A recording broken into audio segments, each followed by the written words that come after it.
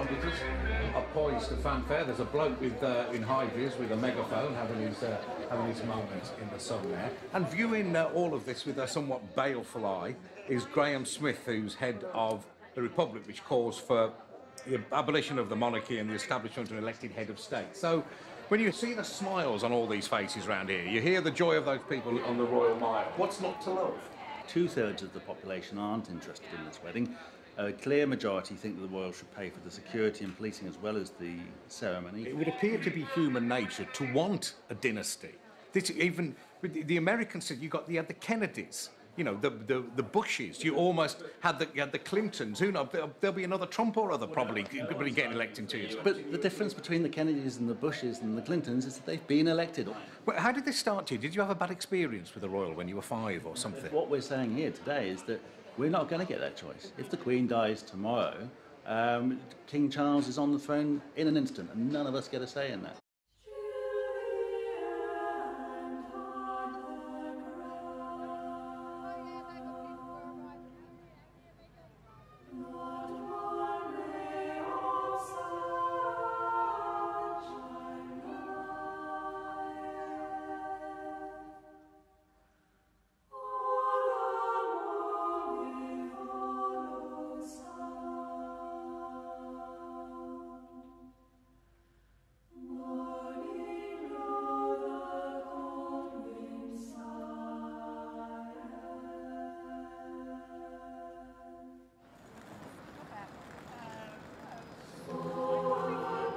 It has just been announced from Buckingham Palace that Her Royal Highness, the Princess Elizabeth, Duchess of Edinburgh, was safely delivered of a prince at 9:14 p.m. and that Her Royal Highness and her son are both doing well. Listeners will wish us to offer their loyal congratulations to Princess Elizabeth and the royal family on this happy occasion. Prince Charles is a man, I guess, of some sensibility and intelligence, but even he must wake up occasionally and think, the only reason I'm here is because I've passed 2 tests. The first one is you got born, and the second one is you stayed alive. That's it. It is bizarre. He's Prince of Scotland, Duke of Rothesay, Earl of Carrick, Great Steward of Scotland and Lord of the Isles. I have no idea what the Lord of the Isles does, apart from wander around and go isle hopping, I'm guessing. Okay. His mother became Queen in 1952. He immediately became Duke of Cornwall. In 1969, when he was 21, the surplus accumulated for him during his minority was given to him. 5 million quid in today's terms. From the accumulated surplus, never mind the income he's generated since that.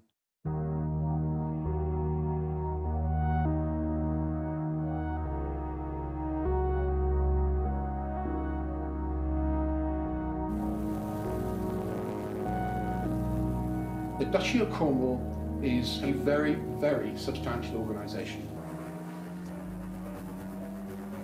It has 132,000 acres, including the Isles of Scilly and the Third of Dartmoor. It owns the freehold of Cornwall. It has the right to royal fish. It has the right of wreck. It has the right to appoint vicars in various parishes in Cornwall. They also reckon to own the Isles of Scilly as well. Many Sicilians find it very annoying. Duchy of Cornwall benefits from the fact it's called the Duchy of Cornwall. Clotted cream and scones and beaches and all that kind of stuff. You're beginning to discover that they're oppressive, they're threatening, and people are scared of them.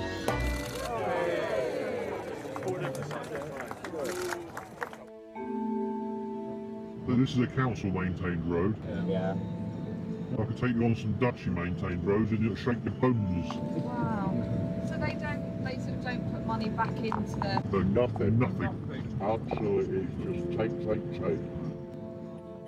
When the son wants to take over the farm, he has to submit a business plan and all that. So if you cause too much trouble, they just say no. You'll be off. It's feudal. They make any decision they want. Yeah. Wow. We could talk to you on camera about it if you like. Absolutely not.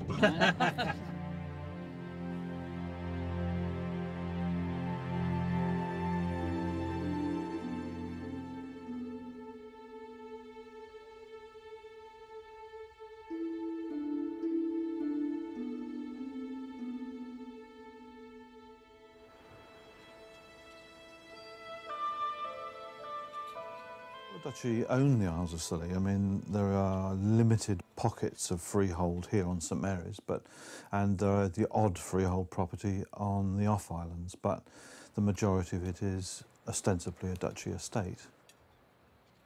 You know, it was set up in the time of the Black Prince to provide an income for the heir apparent. If you take that out of the scheme of things, you know, is the general taxpayer then going to pick up the tab for, you know, more expense towards the royal family? I'm not sure that would go down very well. It was created by Edward III. Now, you need to understand that Edward III had no assurance about his succession. His father had abdicated and been killed. He had to fight to become king, and there was no agreed assumption in those days that the eldest son would inherit from the father. So the Duchy of Cornwall was one way of establishing the succession for Edward III. The duchy as we have it is because of the changes made by Albert and by Victoria. The reality is that the duchy funding the heir to the throne is a convenient way of describing, obfuscating, confusing the cost of the heir to the throne to us. That's the reality, because it's a question of policy, it ain't a question of law. It cultivates a convenient mystique. It's a chameleon changing its status to suit its own ends, and it is secretive and unaccountable.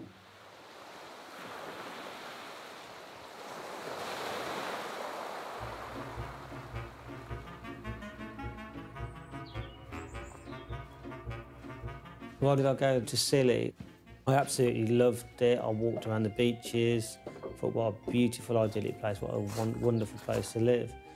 And I had a few too many glasses of wine and agreed to manage a cafe for somebody. We had birds there, old parrots at one time, and then we'd never had time to do the parrots, so we just worked the cafe, and then Adam come along and took the cafe on from us and set this up.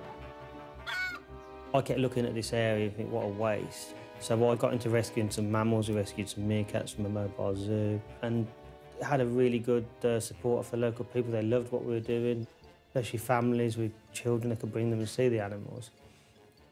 But then, literally, just as we'd finished the bird park and animal sanctuary, we had a letter off the Duchy saying we must remove all our mammals immediately. He had young goats, miniature goats, and, well, he had all sorts there. But they didn't have a problem last year when he set it up. They knew he was setting it up. Yeah, well, the Duchy chap come up here and walked around. Oh, so they saw all this? Yeah. And then they changed their mind? Yeah. Wow. And when we asked for a reason, they said, we don't want to discuss this further. They would not give us a reason why.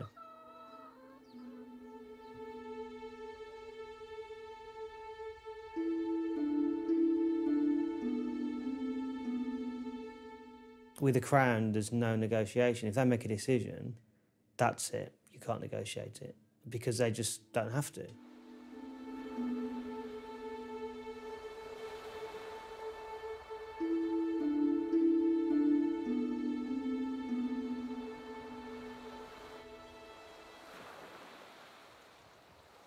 For the last 20 years, I have actually been pursuing why I cannot enfranchise my property.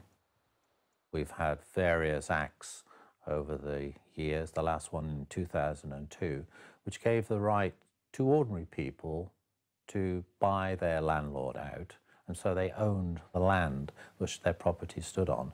So whether you own 2 houses or 1 house, or whether you own 1,000 houses, the law applies equally across, except when it comes to the Duchy, and the Duchy exempt themselves from that.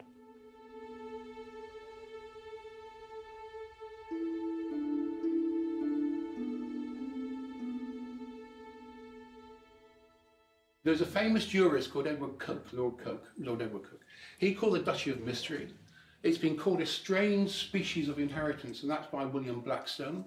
Arcane complex, that was the Law Commission, very peculiar. A medieval anomaly, that was Austin Mitchell. A feudal remnant, that's what I call it.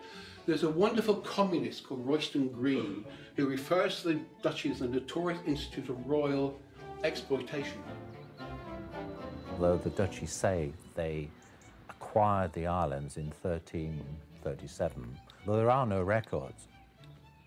What is on the garrison is Elizabethan, It was the then Ministry of Defence of Elizabeth I who built the castle, who built various houses for ammunition. So it was really a military installation. So how it got from the Crown, i.e. the Ministry of Defence, to the Duchy is very unclear. They've created this myth that they've owned the Isles of Scilly since the time of the Black Prince. Have they? We don't know.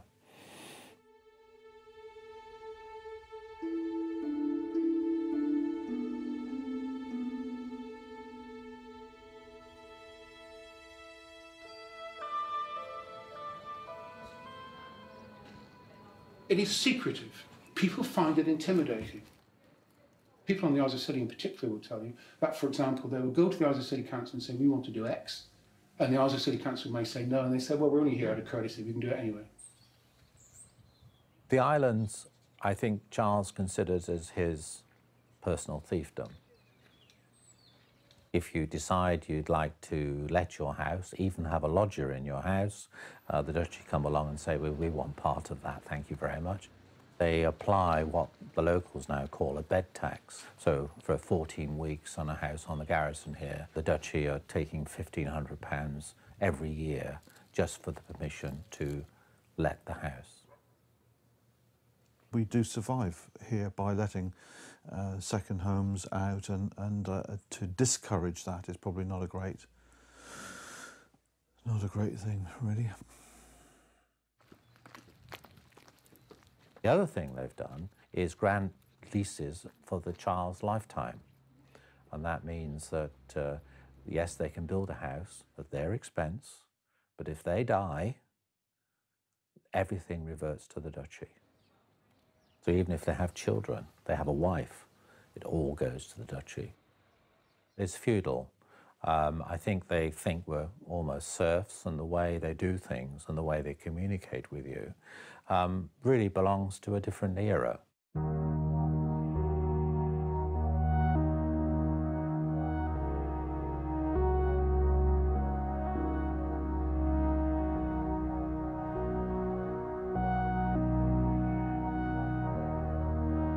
I know for a fact on Scilly people won't fight the Duchy. They won't, because they're worried that the rents will go up faster. Just makes you not want to live there. They are very reluctant to appear or be quoted because they fear there'll be some repercussions. Maybe quite subtly, but the repercussions are possible. That could be very damaging to them. And so there is an element of fear, of trust, if you like, which, you know, in terms of the monarch in waiting, is that this is the man we should be respecting. And do you respect people who you don't trust? The present value of the Duchy is 877 million. It's, would you believe, the fourth largest landowner in the country. And would you also believe it's one of the biggest house builders in the country. Its income to Prince Charles is 20.5 million.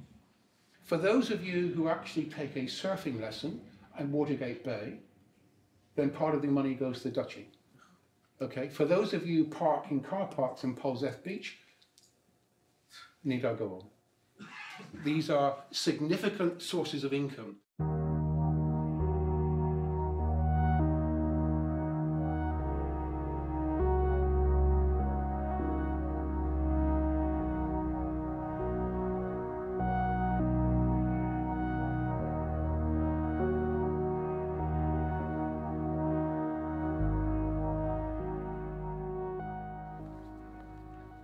The Duchy's cash flow is really all out of the islands.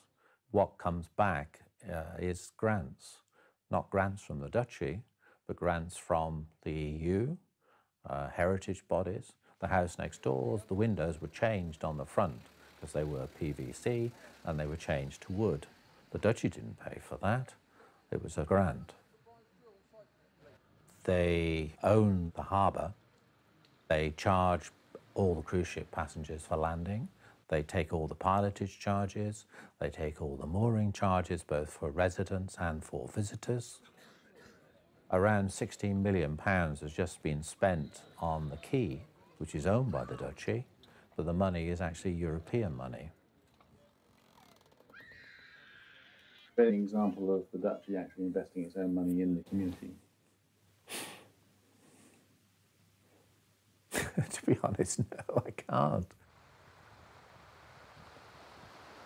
When Prince Charles has come over and he's opened something, the Duchy made sure that the roads were tarmacked just before he came, but they did really bad jobs. They just tarmacked over really bad roads, and within probably a week or 2 weeks after the Duchy had left, the roads were just as bad as they were before.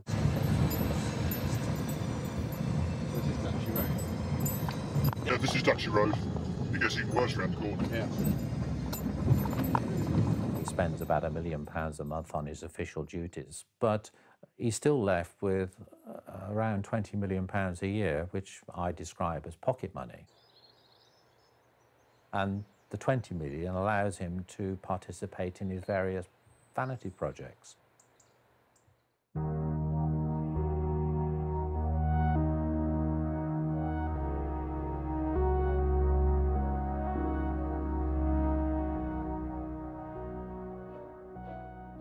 I've always thought that some of the Queen's popularity is accounted for by the fact that she's been there so long that she's become a sort of grandmother of the nation. It's put her in a position where even the mildest criticism is treated as a cruel personal attack. But that's all about to change. Even die-hard royalists know that Charles is immature, solipsistic and thin-skinned, and wildly overestimates his capabilities. He regards himself as an expert in many fields, from the environment and medicine to architecture and education. Instead of designing an extension to the elegant facade of the National Gallery, which complements it and continues the concept of columns and domes, it looks as if we may be presented with a kind of vast municipal fire station. But what is proposed seems to me like a monstrous carbuncle on the face of a much loved and elegant friend. A few years ago, he was listed as co-author of a book called Harmony, A New Way of Looking at Our World. With characteristic modesty, he wrote, "For more than 30 years, I have been working to identify the best solutions to the array of deeply entrenched problems we face. Having considered these problems long and hard, my view is that our outlook in the westernized world has become far too firmly framed by a mechanistic approach to science. This approach is entirely based upon the gathering of the results that come from subjecting physical phenomena to scientific experiment." It's an absolute mush of highly reactionary, obscurantist conservatism of the type that believes the world started to go wrong when the harmony of traditional society, the Middle Ages, was broken by Galileo. So, you know, in the conflict between the Pope and Galileo, he's on the side of the Pope. The Catholic Church doesn't even hold on to that position. Developers of an exclusive site in the city are blaming the heir to the throne of England, Prince Charles, for the collapse of a high-profile planning application.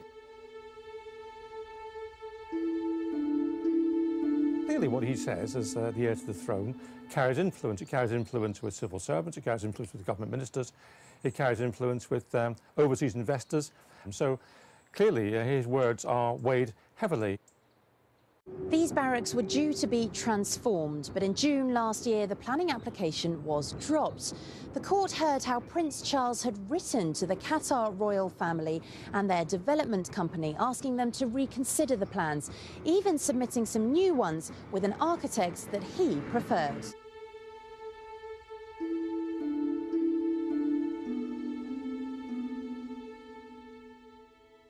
After growing up in an atmosphere of servile flattery, Charles considers himself to be one of the world's great thinkers. All of his ideas on architectural design, class structure, aesthetics, and ecology are here. And what he sees as the future looks very much like the past, an 18th century village adapted for the 21st. And that's a convenience store, which I'm very proud of, which everybody said wouldn't work. That's the pub, which again, nobody wanted to touch. But now, of course, the values are going up and up and up. The problem is not the type of interventions that he makes, it's the fact that he makes them. What if we discovered that he was incredibly keen on the death penalty, or he wanted to recriminalise homosexuality? It is absolutely fine, essential even, to defend the Tibetan Buddhist and the Syrian Christian. But The people he does defend are always believers in traditional faith. And one notices that that can be combined with the most lush and lavish and friendly relationships with the most powerful and reactionary monarchies in the world.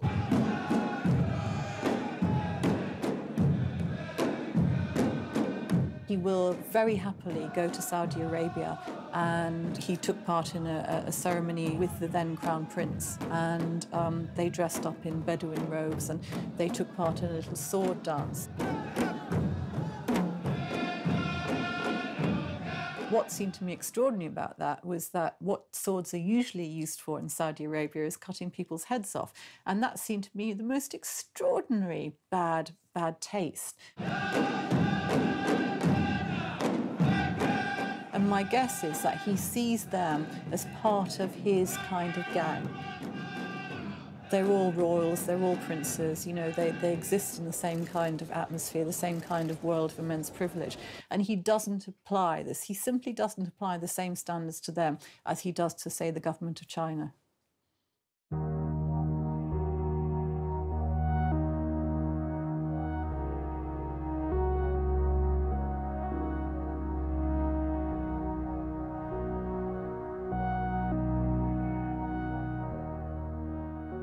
Charles is an inveterate and mostly undeclared lobbyist. Over many years, he's used his position to raise a whole series of causes, expecting, and in most cases getting, a respectful response from elected politicians. Good morning, sir. Are you worried about these letters? Are you still writing to ministers letters like that? Have you not been behaving unconstitutionally by writing letters like that?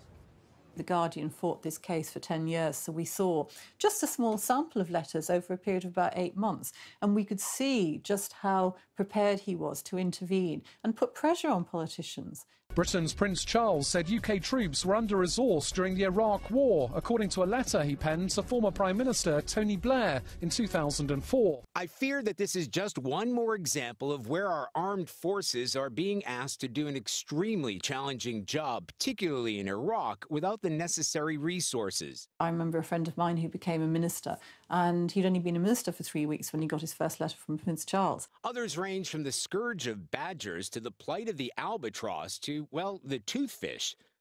There is a sort of sense that he is a bit eccentric, you know, got all these green obsessions and so on, but on the whole quite harmless. But I think that does a disservice to the rest of us because he does have this extraordinary influence. He is choosing ministers who are relevant to his particular pet issues, whether it's the environment or education or health. He's completely ignored the Treasury whilst we're going through a financial crisis, completely ignored the Justice Department. So clearly he is meeting ministers so that he can pursue his own political interests.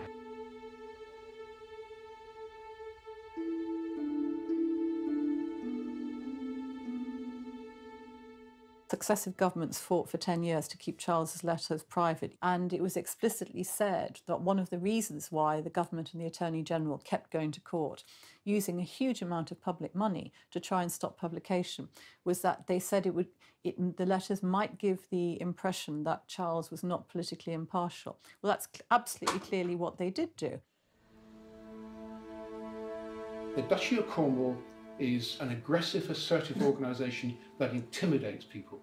And if you take them on, then you will have resources thrown at you which you cannot hope to match.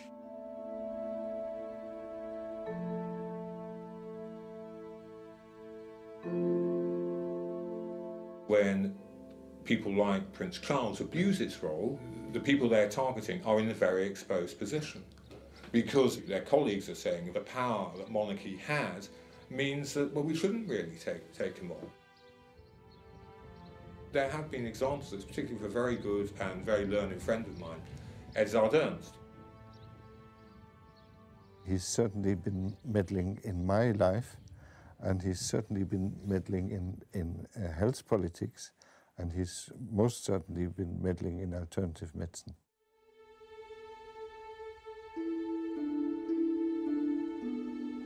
Edzard is everything a humane scientist should be. And as a proper scientist, he said, well, just because it's alternative medicine doesn't mean it doesn't work. And he went to Exeter University and set up an international school to study homeopathic medicine, which after all, millions upon millions of people take. It's worth $100 billion a year. When I came to Exeter, I noticed with delight that Prince Charles took an interest in what I was doing. He even asked for a copy of my inaugural lecture, and I was delighted because I thought he was going to support me. Well, Prince Charles has a bee under his bonnet about alternative medicine, and he thinks that the NHS should pay for it. But the NHS should pay for what is evidence-based, not for what Prince Charles happens to like. And I think we should investigate it properly. He devised trials, and of course, every single trial, the homeopathic remedies failed.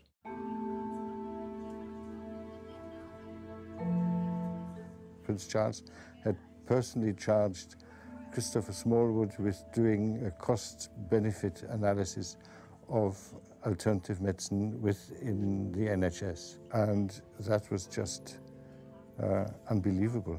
The methodology was unbelievable. The conclusions were just plainly wrong, didn't at all coincide with my research. So I told him, and our emails got more and more stroppy, and finally we fell out. He criticised him. He spoke to a Times reporter criticising him, saying quite rightly the Prince was overstepping his constitutional role. In this interview with the Times, I said that I fear that he's overstepping his mark in terms of what he's supposed to be doing as heir to the throne. On the same day, I got an email from Christopher Smallwood that he would make sure that I would regret that.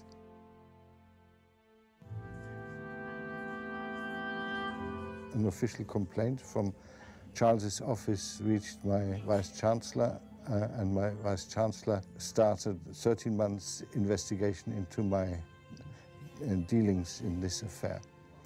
At the end of this, I was pronounced innocent, but all support at Exeter broke down.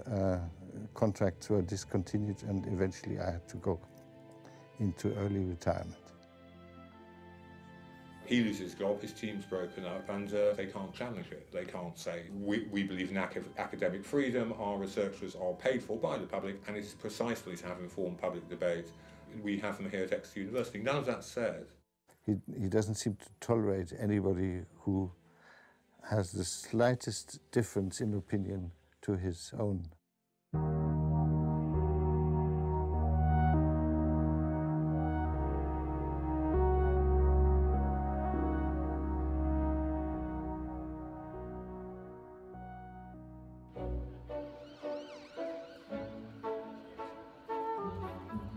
I have this romantic, rather naive belief in equality before the law and the fundamental provision that be you ever so high, the law is above you.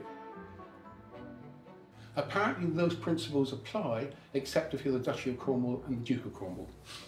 The Duchy of Cornwall is and is not. It says it's a private estate, except when it's part of the Crown, and it's part of the Crown when it comes to tax and Crown immunity, but it's a private estate if you want information. The Duchy chooses to be in the private or the public sector, depending on what the question is. There was an issue over an oyster fishery in Cornwall. Somebody called John Bruton said the Duchy should have done an environmental impact assessment before they put in those cages to grow oysters in the river, because the Duchy was in the public sector. John Bruton won the case, largely because the Duchy's representatives said that, in their opinion, they were above the law and they could do what they liked. And this didn't go down very well with the tribunal. In the meantime, the Duchy decided that they had to demonstrate that they were in the private sector by turning St Mary's Harbour into a trust port.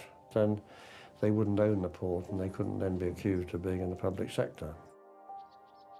So the Duchy appealed, and with the Duchy's solicitors running it, Bruton lost.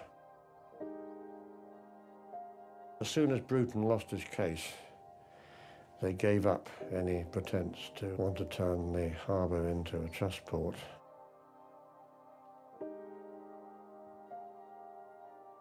If it suits them to be in one, they'll be in one. And If it suits them to be in the other, they'll be in the other.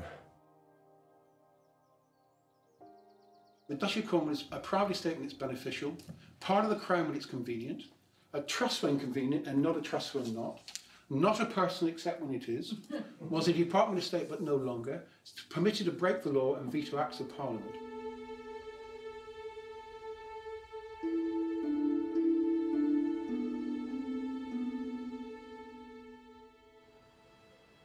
We're supposed to live in a democracy in this country, and democracy implies that people are actually voted for, and if they don't come up to scratch, they're removed. So it is rather peculiar to have an arrangement whereby those who are head of state and those close to the head of state are not elected, but they're by some accident of birth.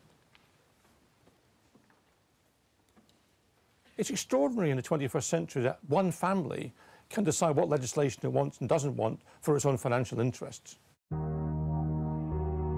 These arrangements go back centuries, but they've been amended in the last century to benefit the royal family even more. Go to the National Archive and look at the correspondence between the monarchs and the Treasury in terms of paying tax. When it comes to tax avoidance, these people have got it made, I can tell you. Brilliant.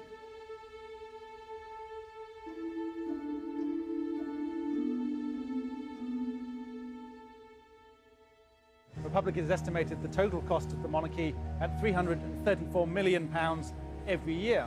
That's including security, cost to local councils and lost revenue from the duchies. They don't pay tax, they don't pay corporation tax or capital gains tax. How do they get away with that? It's as shadowy as any of those massive multinational corporations who don't pay tax where it's earned. The royal family doesn't pay inheritance tax. The Queen Mother died and should have paid a big inheritance tax bill. None of that was paid. There's a whole lot of voluntary arrangements for income tax which doesn't apply to anybody else. Why is that the case? When you've got people struggling on very low incomes, the idea that very rich people who happen to be members of the royal family can write the laws themselves effectively or stop laws being passed in order to protect their own interest is frankly indefensible.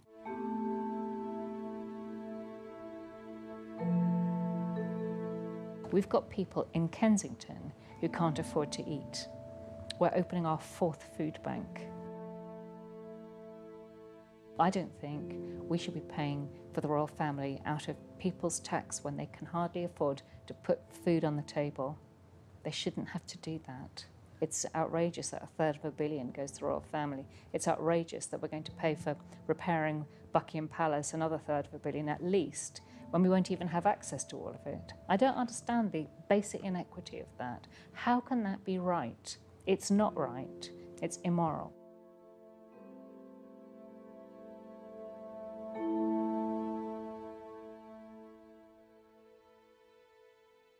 We now have a situation where it's 12 members of the royal family get free travel on royal duties. You can debate what a royal duty is. It includes going to a pony club gymkhana and then taking a helicopter to another pony club gymkhana. Whether that's good value for taxpayers' money we can debate, but they always go by helicopter. The Treasury is supposed to keep an eye on the amount of money that they spend, but of course they don't because they're frightened. Ministers are frightened, and officials, of course, even more frightened of upsetting them. We love sort of obfuscating these things because it's too difficult to discuss, and we're worried that one of the tabloids might say we're being unfair on somebody or other. But really needs sorting out because, again, it's feudal ad nauseam. We need to have a proper debate where people can actually speak their minds, look at the evidence, get the freedom of information that we need, and have a debate based on facts.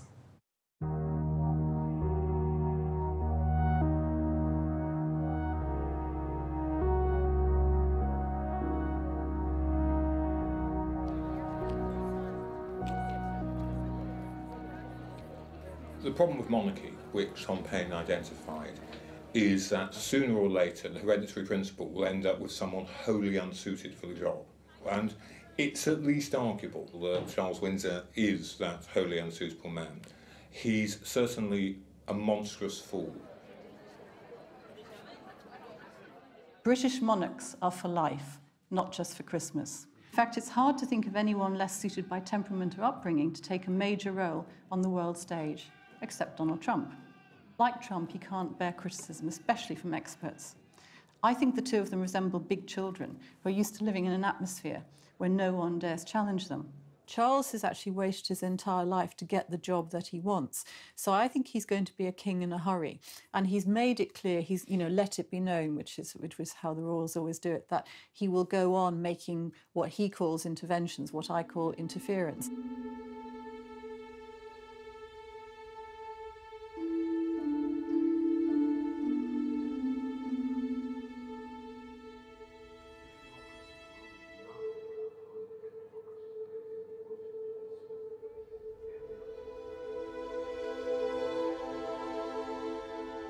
If the Queen were to die next week, he would become monarch at a time of huge chaos, mistrust in politics, doubts about what Britain is, even Britain will survive, who we are, where we are in the world. Everything's just going downhill. It's so bad. A lot of lies, a lot of misconceptions. Where is the person who represents you, who thinks like you? They have these indicative votes and they still can't make up their mind. So why don't and let us leave the EU on time? It's a complete and utter shambles. That is not a time when you want some bullish, ranting, remarkably stupid man as head of state. We're just committing suicide. I've totally lost faith in democracy. The decision to advise Her Majesty to prorogue Parliament was unlawful. I just think it ought to be changed. Don't ask me how, but something needs to change. But they never wanted to do it, they never will do it. They're just going to carry on betraying the vote. It's never going to change. Did you lie to the Queen? Absolutely not. Parliament has the sovereignty, but it's really through the Queen, and we're not citizens, we're subjects. Shame on you! Shame on you! Deep historical divisions that we have in this country are based on inherited privilege. And I think that's perpetuated by a monarchy. Not by the Queen herself, because I respect her very much, but I love the Queen, I hate the monarchy. The Queen is a controversial subject, very controversial, because if we didn't have the Queen, we wouldn't have enough tourists. But then again, she doesn't do anything for us. She's the Queen of England. So she doesn't do anything for us? She does. She's the Queen of England. Even quite monarchist papers like the Daily Mail have run pieces saying this man is dangerous to the monarchy. And the question would be, if Charles turns out to be a really bad king and he's damaging the institution, who would turn on him, who would support him, and how would they get out of the problem, in the sense that if he didn't agree to go, then they're stuck with him. Is there anything that you can point to in other campaigns that have been really, really successful, how to move things forward? One of the reasons I think Charles is such an opportunity for us is that friends of mine who for years I haven't really talked to about these things because they always say, oh, but the Queen does a marvellous job. When I mentioned Charles, they all got quite annoyed. And they were saying, oh, Charles, well, that's a very different matter. And so that's why I think the atmosphere changes. And I think we need fairly simple slogans because, his tax dodging and all of those kind of things are very important. But I think it has to be about how out of touch he is and how he lives the lifestyle of a 19th century colonial monarch. After swearing allegiance to the Queen, the Prince took his seat on the crossbenches, signifying his... Having waited so long, I don't think he'll be able to rein in his interfering instincts.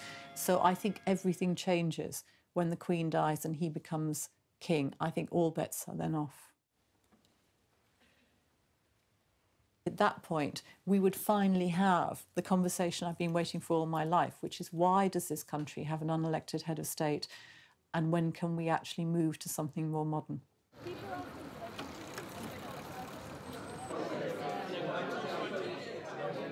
I don't think people would want that. They actually like to have this crap. If people really knew. I'm not saying there'd be a revolution, but they wouldn't have the popularity. I'm not a radical, I'm not a revolutionary. But the more I've done, the more radicalised I've become, and frankly, the angrier I've become. So much of it is opaque. You know, there are convenient calls behind closed doors. There are convenient conversations. There's pressure to bear, you know, of which we're not aware. Given the cuts that are now having to be made to the national health, to council services, for libraries, for people's care, you must ask, is this fair and is it equal? Unless they behave more openly, I can't see people tolerating it. I think there'll be people who turn against the Duchy.